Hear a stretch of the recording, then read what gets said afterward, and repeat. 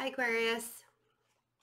So welcome to June. We're going to do your reading super intuitive because even though there's a lot that's going on with the planets and all of that, I feel like the biggest thing that you need to know is that everything's going to be okay. You're not being ignored. You're not lost. You are kind of in a place of closing out things, chapters in your life, in order for you to gain other things that are coming. And you're not really going to accept that or acknowledge that it's there or see that it's there until it's right in front of you.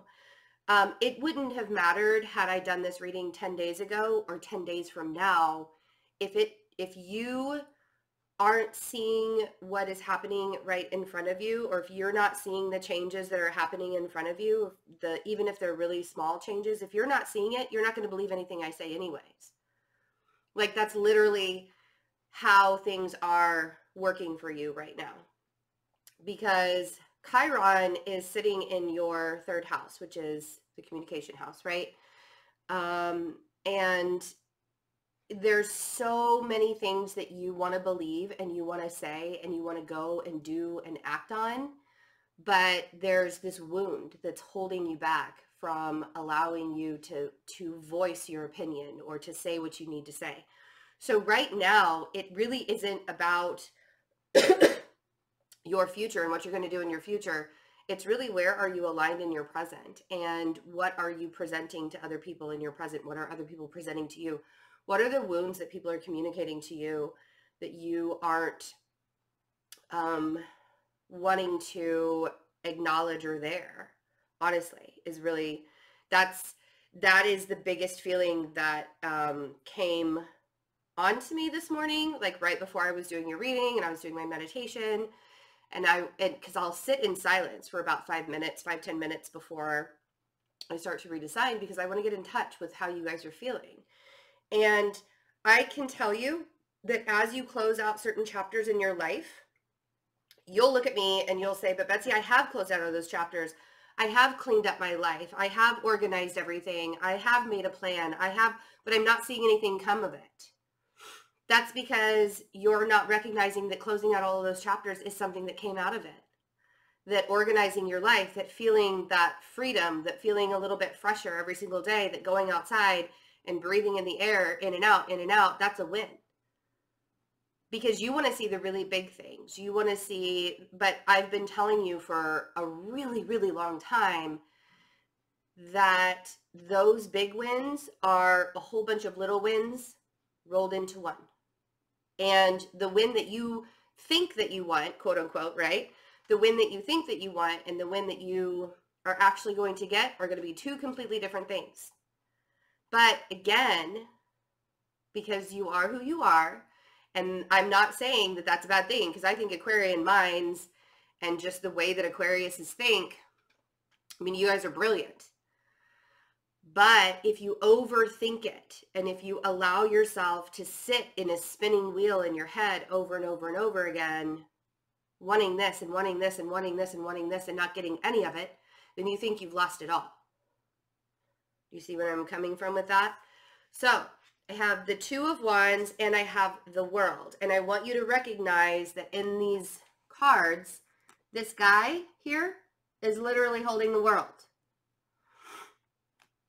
Communication, travel, making decisions, closing out cycles, ending chapters in your life, allowing yourself to actually make these decisions and not just say you're going to make the decisions, or not just say you're going to make the plan, but doing it and putting yourself out there and accepting what's on the other side of the door, or accepting what's on the other side of the world, if you will. And what is that? Being recognized, the Six of Wands. Standing up for yourself, rising above all of the things that you guys have been through in the last year or so. Shows up whether it is in a negative capacity for you or whether it's in a positive capacity. Because you could have lost everything in the last year and a half. And you can either look at that as that's something that I was supposed to lose all of that because I was making room, or God or source or the universe or whoever was making room in order for all of the wins to come.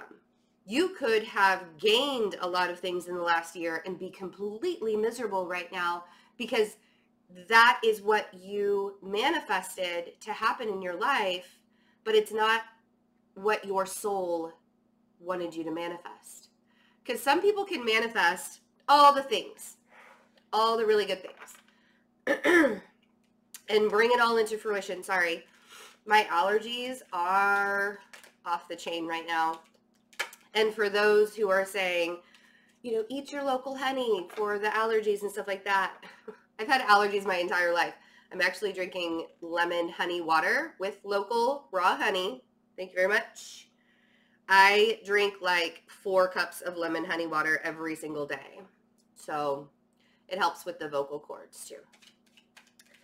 So whatever it is that you're trying to manifest and you're trying to bring into fruition, don't rush it. And when I say don't rush it, even if you've been waiting for a year or 2 years for something to come into fruition, and it hasn't happened yet, maybe it's not time.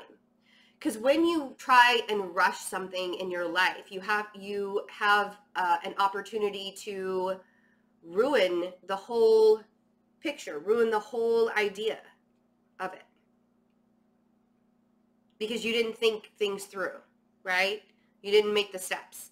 You want to have some out. You could be dealing with a Libra in your life, a Libra that might be a little bit hostile right now. A little volatile, a little hostile, a little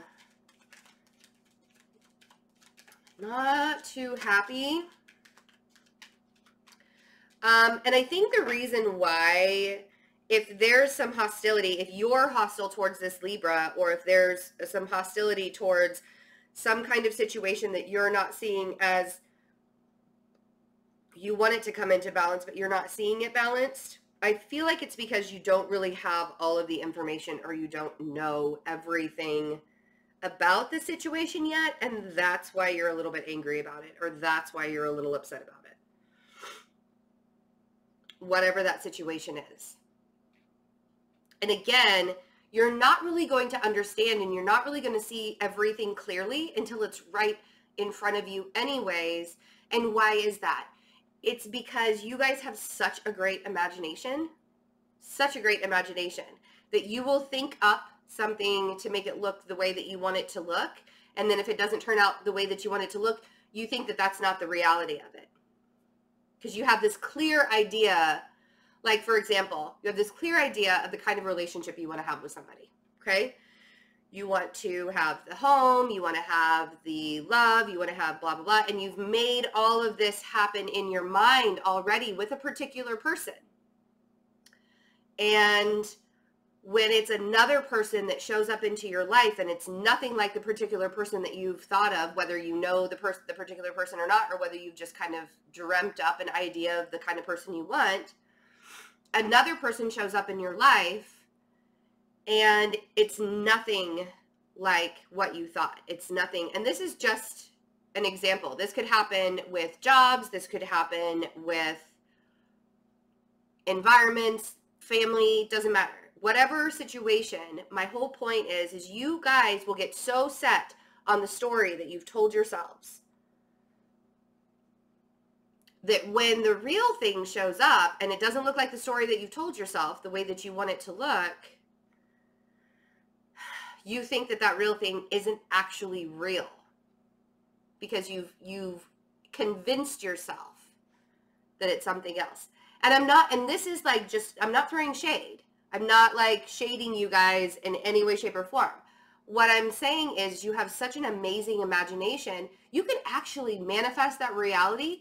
My point is that you have to leave space for the universe to work, because the universe wants to bring you the reality of it and not just the pretty picture that you made it up in your head. right? I hope that made sense. I know that I kind of convoluted it a little bit, but with you guys, I know that I can be real and I can tell you exactly what I'm seeing or what I'm feeling from you, and you get it, right? The things that are coming to you, my dear Aquarians, please be patient for them. You could be waiting on a Sagittarius. We have Temperance here. You could be waiting on a Sagittarius to make a decision, or you're trying to make a decision on behalf of the Sagittarius. But I feel like it's going to affect your future in a way. So the patience is necessary. Like, you have to have the patience when it comes to the decisions you're making in your life right now. So let's see. The World. Yes. Thank you very much. Every time you close a chapter or a cycle in your life, you shift the energy in some way, shape, or form. Whether it's in a really, really big, massive way, or whether it's in a really, really tiny way. My point of that is you're opening doors. Stop trying to shove open the doors that are locked, that aren't your doors to open.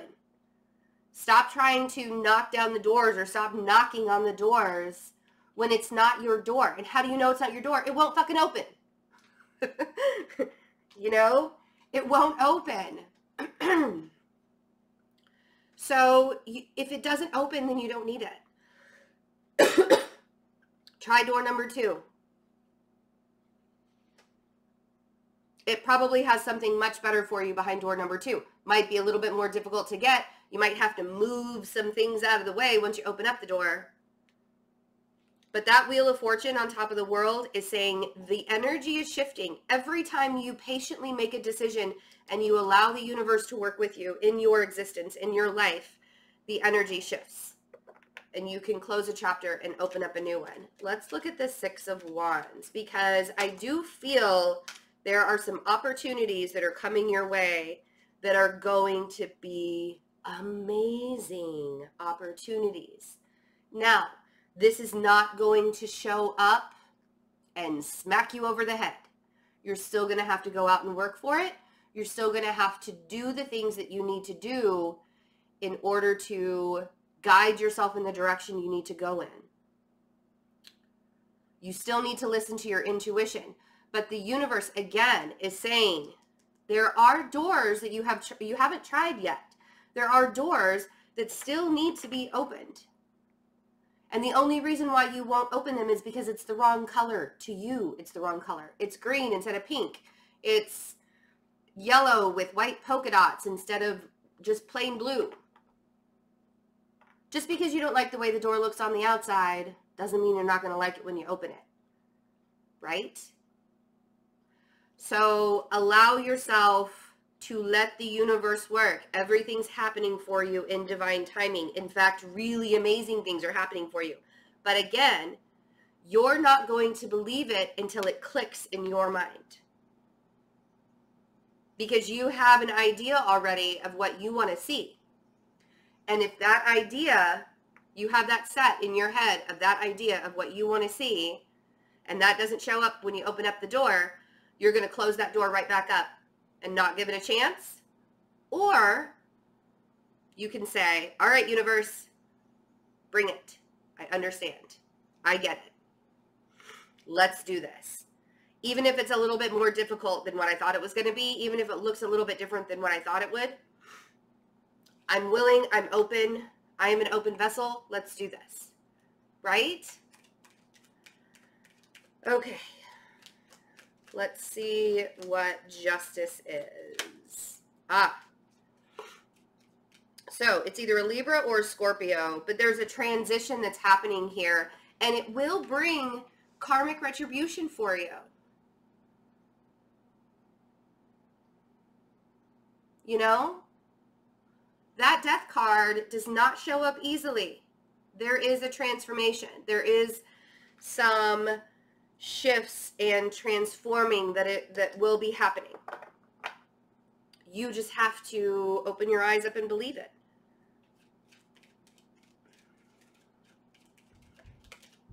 Knight of Swords. Yep.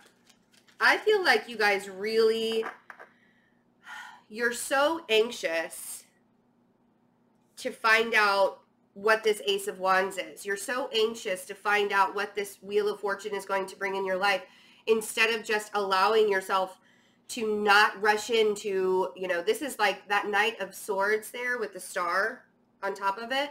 That Knight of Swords is the one that's like banging his head into the doors that refuse to open because they're so locked. Because they're locked down. So what you have to do is slow your roll a little bit there, Aquarius.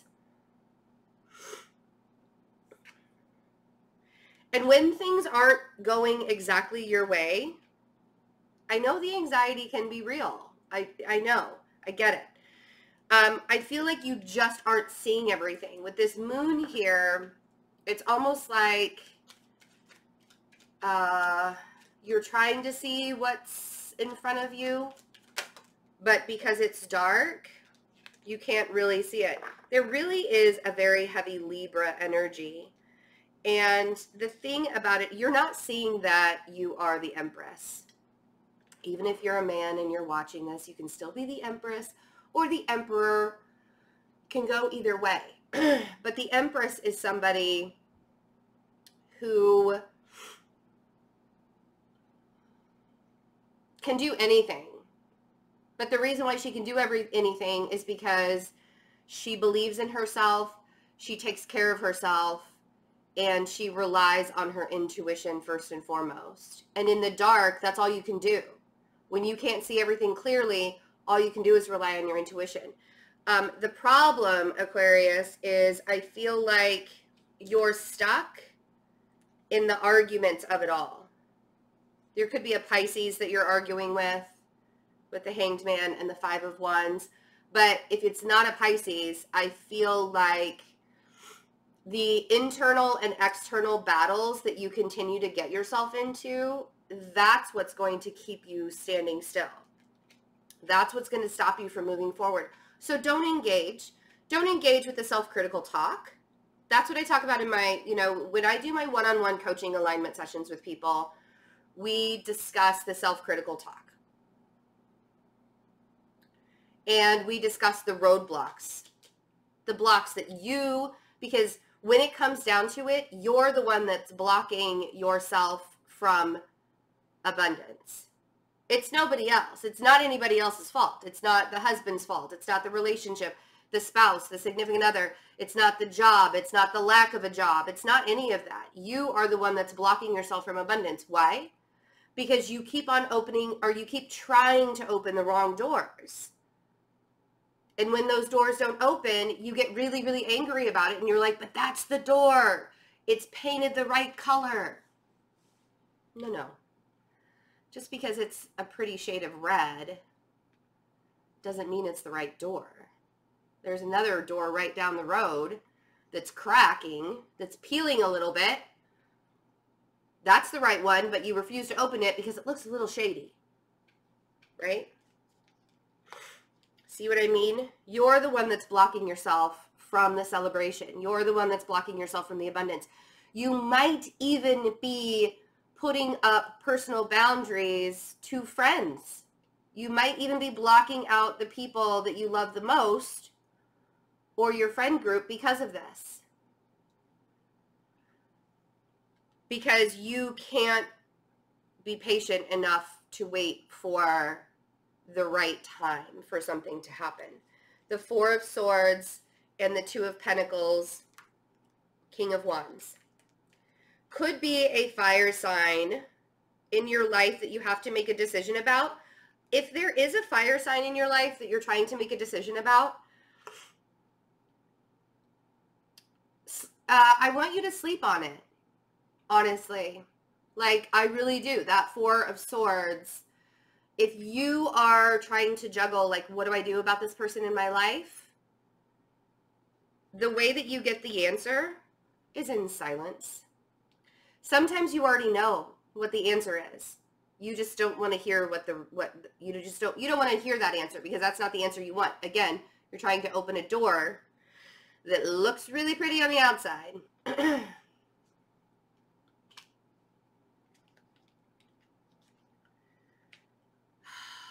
Even when it looks like you can't go any further, keep moving.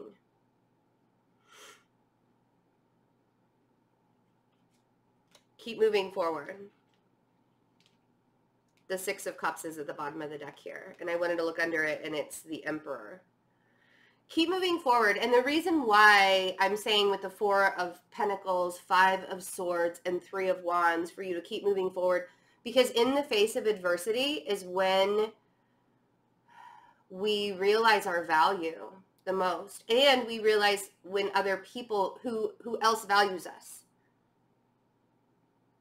In the face of adversity, we realize and recognize who values us in our life more than anything.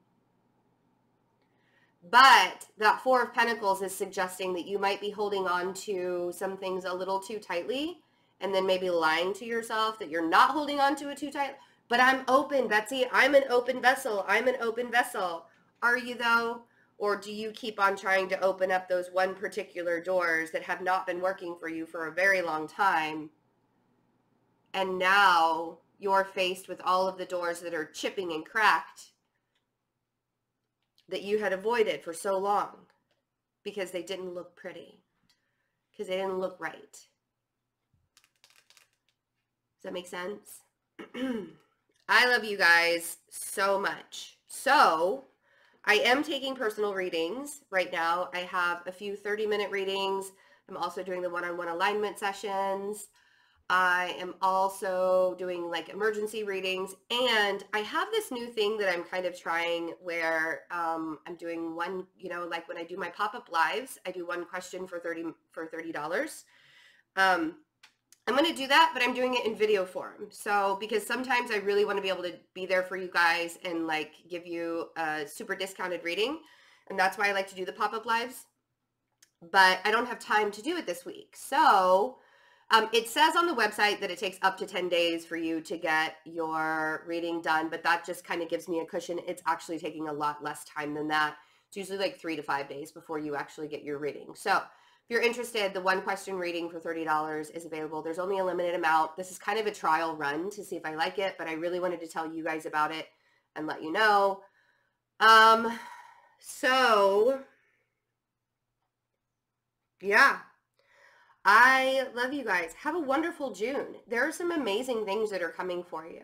I just want you to open up your eyes and be able to see it. I don't want you to be cynical. I don't want you to be skeptical. I don't want you to worry that it's not the right thing for you. So stay open, Aquarius. I love you guys. Bye.